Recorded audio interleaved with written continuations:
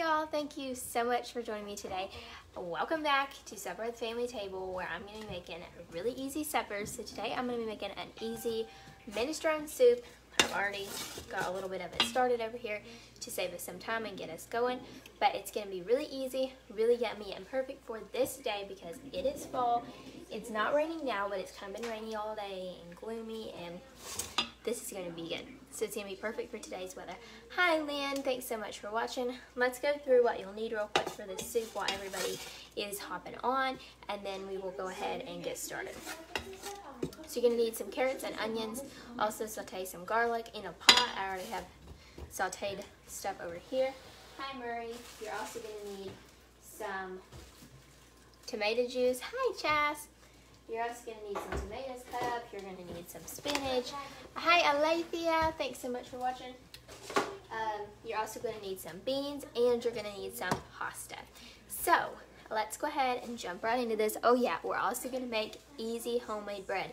Super easy, super yummy. So let's put y'all down here. Go ahead and get started. In here I have sauteed my onions and carrots. Okay, they did get a little bit dark on me, so let's just ignore that part. Don't do that. Now, we're going to add our tomato juice here. You can also use vegetable juice. There's that. Okay. We're going to add our diced tomatoes. There we go. We're also going to add in our pasta. So I just have some macaroni here. You can use whole wheat, gluten-free, white, whatever you want to use. Just cook some of that ahead of time. Drop that in here. There we go. Perfect. And we're also going to do some beans. Throw that in there. Now we're going to do some beans, so I'm going to go get those.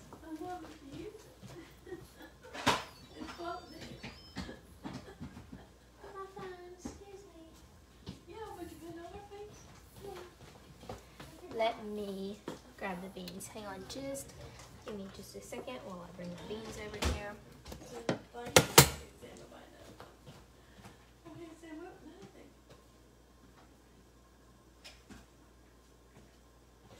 Alright.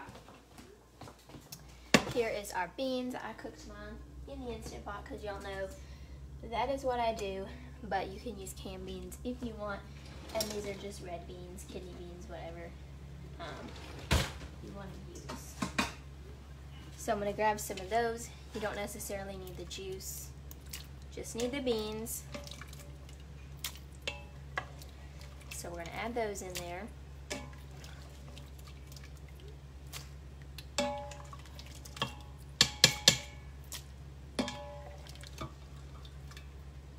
Thanks for sharing, Lynn.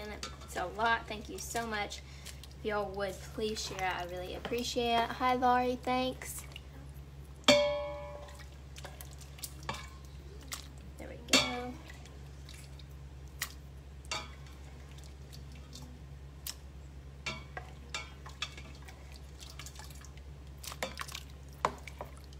This looks good already. I can't wait to eat it.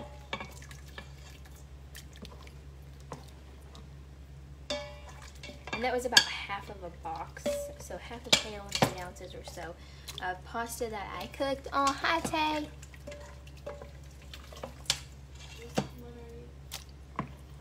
There we go. Hi Lisa, thanks for watching. Alright. There we go. Trying to get all these out. Hi Connie, thank you so much for watching today. And I've got some of the juice. You don't necessarily need all of it. And like I said, you can totally just use canned here if that's what you have. Let's see if I can scoop the last bit of them here. That's what I should have been using all along.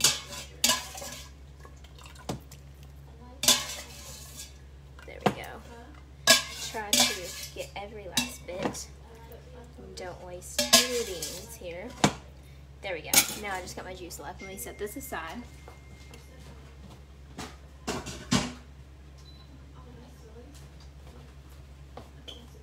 Okay, there we go. Hi Debbie, hi Jeanette. Now we're gonna stir this, so we're gonna turn this up a little bit, allow it to just kind of simmer and all the flavors to melt together. At this point, once you start assembling it and you've sauteed your onions, your garlic, your carrots, you know, that's really the longest part.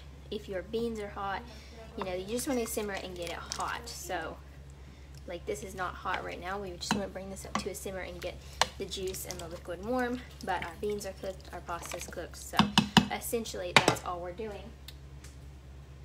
Also, I'm going to grab right here, I'm going to cut up some fresh parsley. Let me grab back on that. Here we go.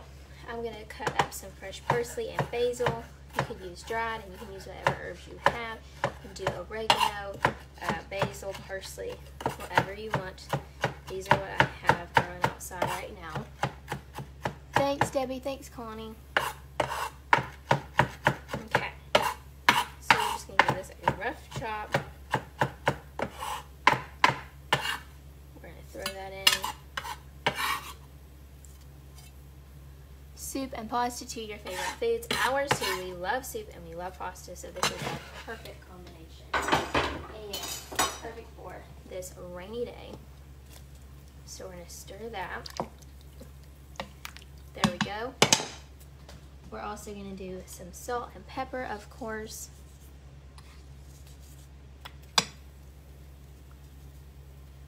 Hi Millie, thanks for watching. Okay, there we go.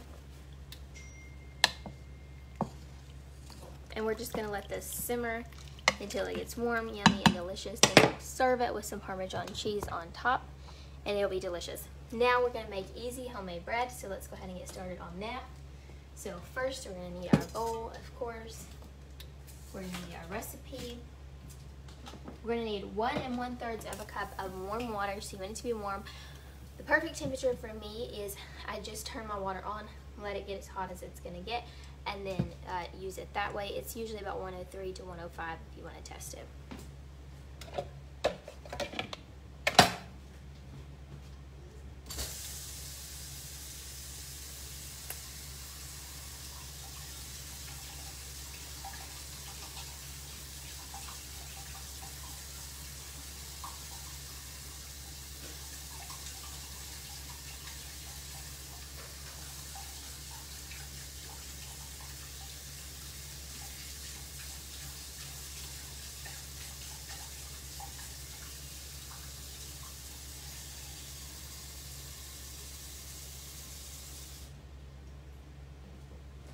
Alright, so there is our 1 1/3 cup of water, cheese, and bread too. Your 4 basic food groups with the soup and the pasta. Yep, we are covering all the yummy stuff today. Now we're going to need 2 teaspoons of yeast. This is instant yeast. We're just going to need 2 teaspoons of that. Okay.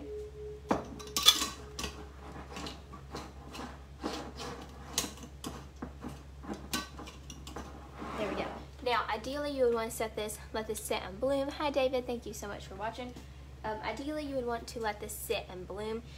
You don't necessarily have to do that if it is instant yeast. And for the sake of time, because I don't really have time today, I'm not going to do that. But if you are using active dry yeast, you definitely need to let it bloom. Instant doesn't necessarily require a proofing time. So you can see it's already kind of starting to foam up and be great. Now we're going to need our egg, 1 egg. We're going to need 2 teaspoons of honey or sugar, just a little bit of sweetener to help the yeast. And you would actually put that in with your blooming yeast. If you're blooming it, you don't necessarily have to add that, but it does help.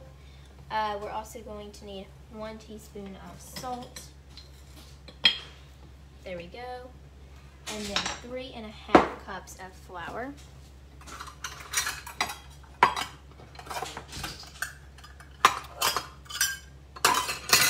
Or 3 to 3 1/2. It kind of depends. So let's actually whisk all these dry ingredients together first. Okay, there we go. Kind of mix that all together. Then we're going to do 3 to 3.5 cups of flour. I either like organic bleach all-purpose if I'm doing all-purpose, or whole wheat, but that is up to you. And you can always split it half and half.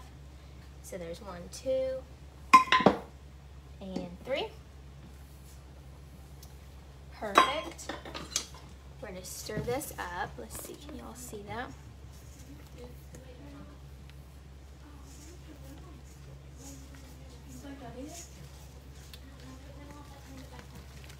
Stir it up, and at this point it'll depend on your humidity and stuff, whether you will need that extra cup of flour or not. You don't want it to be too sticky, but you don't want it to be too dry either. You just kind of have to feel of it.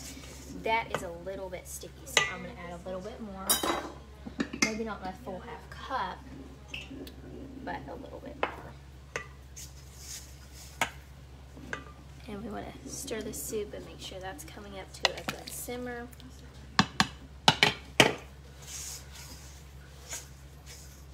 There we go. Now it's starting to, you can see, more form a ball. Okay, now let me grab my pot.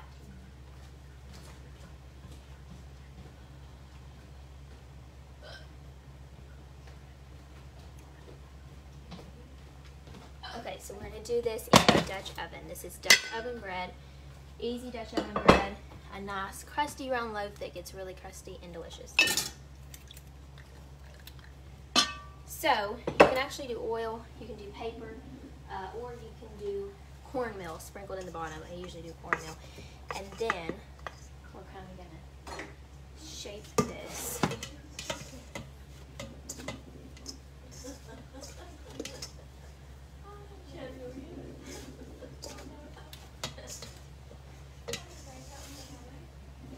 Okay.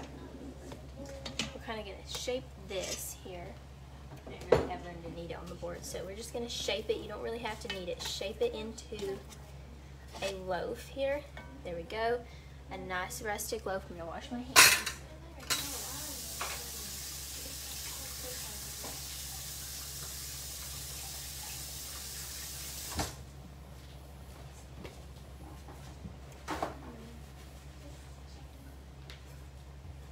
Alright, you will cut some slits in your bread here. Then you're going to bake it. So you're going to make it for 30 minutes. You're going to bake it for 15 minutes covered, and 15 minutes, the last 15 minutes you're going to uncover and bake it. I can't remember the exact temp, but I'll link it down below because I have a YouTube video and a blog post sharing how to make bread already, and y'all have seen me make it on here. So I'm sorry I don't have one ready for you today, but we'll just pretend and you guys know what it looks like.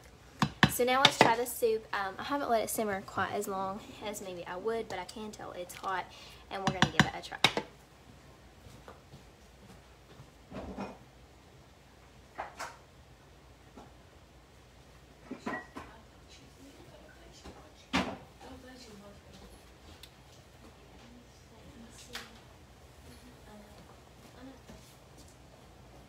Hi Debbie, thanks for watching. Hi Sandy.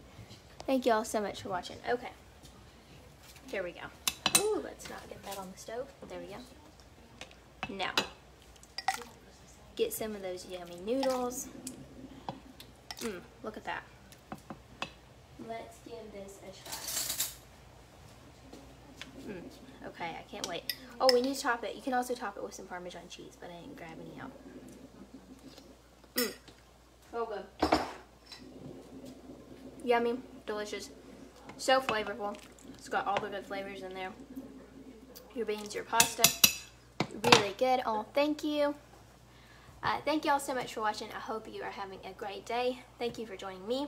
This is going to be perfect. We'll leave this here. We'll heat it up after we go to church tonight. We are having a gospel meeting at the Crumb Church of Christ with Zach Collins. If y'all would, if you're local, come out and join us. If not, it will be live streamed on the Crumb Church of Christ Facebook page. Thanks, Millie. Alright, so I hope y'all are having an amazing day.